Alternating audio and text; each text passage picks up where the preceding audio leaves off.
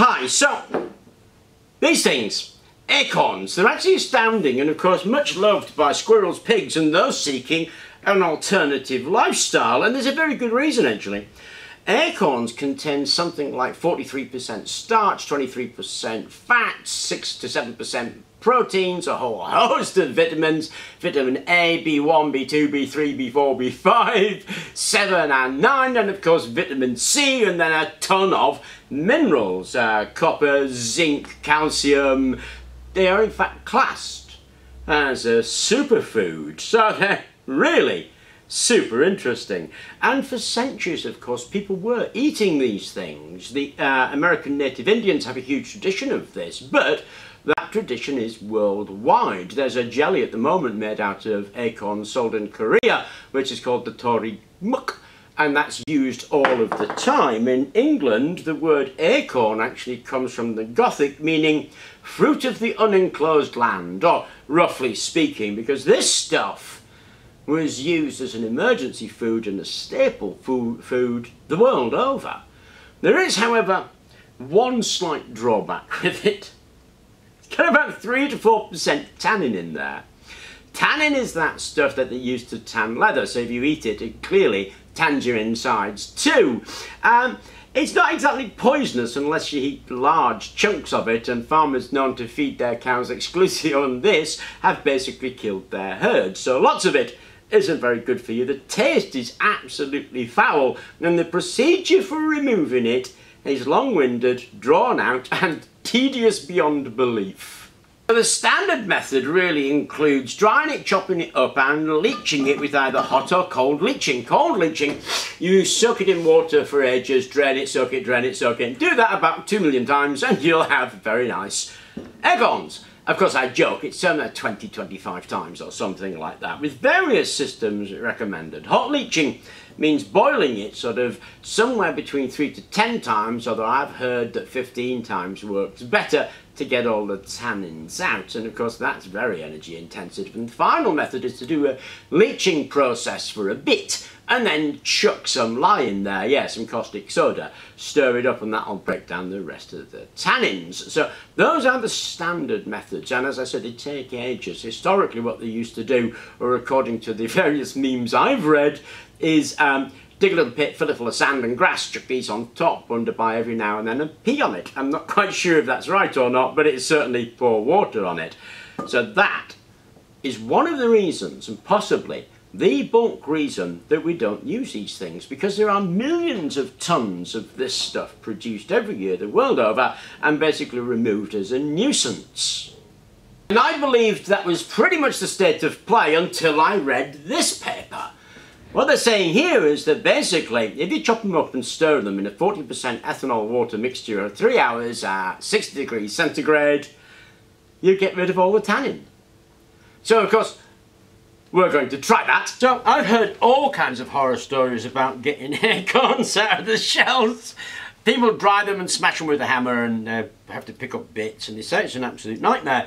But to be honest, I'm finding it just stupidly easy and kind of relaxing. Got myself a trimming knife, got myself an acorn, I split the acorn down the centre, and then I can dig the trimming knife under the skin and just peel the nut out, chuck it in there. And it's actually pretty easy. I mean, not as easy as buying a bag of nuts pre-shelled from the supermarket, that's for sure, but certainly not the horror stories have been told. Anyway, let's get these out. There we are, shelled, and I've got myself a food processor. A blender. We're going to grind these up. Now, granted, this might seem a lot of trouble if your only relationship with food is opening your wallet when you go to Asda. You try growing some wheat, grinding it, winnowing it, threshing it and baking it into bread, then I'm willing to bet this wouldn't seem like so much trouble. Anyway, let's grind. So this is the secret recipe contained in that paper, because that paper is actually behind a paywall. So here's my ground acorns right here, and I've actually set them to dry, although I've done everything wet. And I've included the wet acorn in here. Probably better if you dry it first. So I've just laid that to dry and we'll see at a later thing.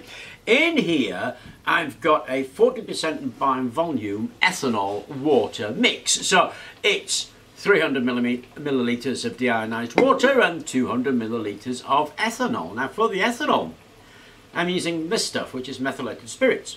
In 2013, the EU regularised methylated spirit. In here, 96% ethanol, 3% isopropanol alcohol, and 3% methyl ethyl ketone. And then to every 10,000 litres, they add 1 gram of methyl violet, which is why it's that colour. But that is basically an awful lot of ethanol. Now, there are other places you can get your ethanol, but that one's really easy to get hold of. You can get it pure, you can buy it as a bioethanol fuel for home stoves. I'm using this. Put that together in here, and the ratio is 1 to 20 grams to millilitres for your Acorns to your fluids. So in here, the 25 grams of my powdered Acorn, remember it's wet, so there'd be more Acorn if it was dry, and then 500 millilitres of my fluid. It's set at 60 degrees centigrade, and it's going to be stirring for 3 hours. Now, 3 hours in terms of Acorn leaching, it's not a huge amount. The paper says that it can remove the tannins at least 80%. Now remember, different Acorns have different tannin contents in them, and once this is dissolved in the tannin, there's not a lot you can do about it. So it can remove at least 80%, maybe more depending on your Acorn, and I'm using an English Acorn, I'm not using red oak Acorn. The tannin will go into solution, and we'll have the cleaned Acorns with the tannin. We can reclaim the tannin. Anyway, we'll come back to this in 3 hours. So after 3 hours of just leaving it alone to stir, which is perhaps not the most exciting of things, it's time to turn it off and have a look. Now, it does seem to have done something in so much as the water's gone brown. Anyway, let's turn it off and get it filtered out. So, after filtering it, this is what you get. That's the Acorn that's been done in the alcohol and water mix, and there is the ethanol and water, and you can see how brown that's got. So all of the tannin has gone into here. So of course, it's the moment of truth. Time to give it a taste test.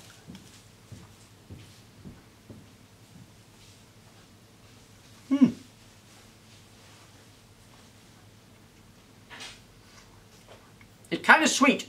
Got quite a lot of oil in there. Got a sort of almost cashew nut taste, but it's a bit more fibrous. That's amazing! That's really nice! So, what about this stuff? Well, actually, we can reclaim that. If we put a bit of calcium hydroxide in there, then it will form an insoluble calcium tannate and it will precipitate out. So I've mixed in some calcium hydroxide. I'm going to pour it into this separating funnel so that you can see it a bit better, because we'll be able to see that separate out. Okay, so here is our water and ethanol mix. This is all calcium tannate. This is a bit of calcium hydroxide. Now, calcium tannate is actually a commercial product. Tanners want it, so you could sell that. Chances are if you went down with a couple of kilos or two, they wouldn't be that interested, but in an industry way, this can be resold and is actually a commodity in itself. This can be reused, so we're not wasting anything, and we have this as our product. So remember, if you take limestone, which is calcium carbonate, roast it, you get calcium oxide, which is lime, stick that in water, you get slaked lime, which is calcium hydroxide, and that's been used as a mortar for centuries. So it's really easy to do that separation part. Once you've done that, of course, what you get is this, and the big question is, what can you do with this? Well, it's actually ready to eat. This stuff is used as food in a great part of the world. Equally, it's not used as food in another huge part of the world. But now the tannins have been removed, we can brew it. Tannins kill brewer's yeast. If you stick this in some water in a dark place, body temperature, leave it with some brewer's yeast in there for a couple of weeks, you'll come back to a very strong beer. And of course you distill that and you have your bioethanol. It's how bioethanol is currently made. But when they make bioethanol, they use what we consider to be food products. So wheats and starches and grains, that kind of thing. Things we would normally eat. But of course acorns are not something we normally eat. They're absolutely everywhere. They're in the millions of tons. And now you've got a process that takes only 3 hours to change that to a food grade product that you could make bioethanol from really easily. Now I tasted this and it does taste sweet and nutty, but then I did use methylated spirits, which is 90% alcohol. If I were going to eat an awful lot of this, then I wouldn't use that. I might use something like vodka. Vodka is 40% by volume alcohol. It would do just brilliantly. And we can recover the vodka and reuse it. And if we do use this with brewer's yeast and make our own bioethanol, we could just use that.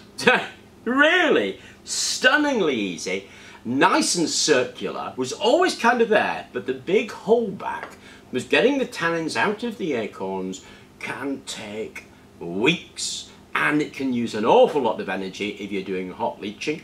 This way, 3 hours, give it a stir at 30 to 60 degrees and you're away. So I thought I would share that with you because I think it is an open door to either using acorns as food or using acorns as biofuel and the fuel of the future. I hope you enjoyed the video. Thank you very much for watching, and please do remember to like and subscribe. It does make a difference.